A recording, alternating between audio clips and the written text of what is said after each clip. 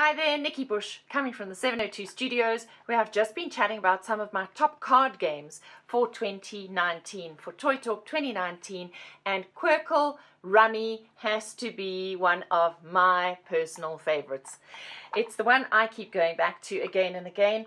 I've had a child in hospital. It's been one of those portable, easy to take around games, play anywhere, and it's about creating sets, collecting sets, and collecting runs. If any of you have been fans of Rummy Cub before, so there has been a game called Qwirkle, which we have recommended twice at Toy Talk. There's the normal version, and then there was the travel version, and that consisted of shaped dice.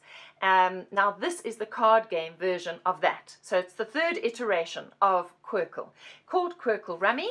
There are 6 different shapes in this game, and there are also 6 different colors. If you have a look at that, 6 different colors. So you are collecting sets of shapes, or you are collecting sets of colors. Over here, if we were collecting color cards, we would have to collect one of each shape in that color. You can see there are 6 different shapes. That would constitute a Qwirkle. If you complete a Qwirkle, you get to win this pile of cards. If you were collecting, so that was a color set, this is now a shape set, and this shape set is same shape but 6 different colors. As soon as you create a set of 6 different colors, you get to keep it. The person with the most number of Qwirkles at the end of a game is the winner.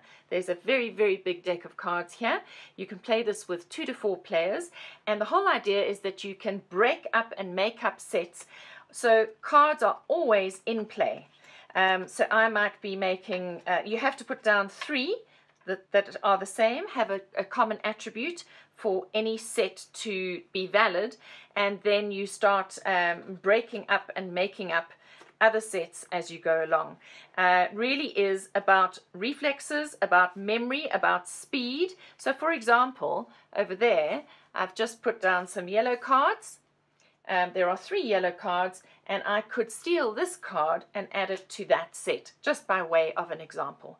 So during the game, we make up and break up sets, and it's about completing as many sets of 6 different shapes, the same color, or same shapes in different colors. It's about matching, collecting, strategy, analysis, and synthesis from age 8 and up.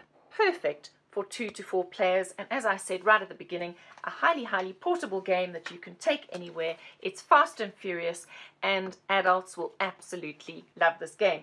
It's also a fantastic price point at about 120 Rand, and it's from Mindware, and you will find this on takealot.com, otherwise on Timeless Board Games.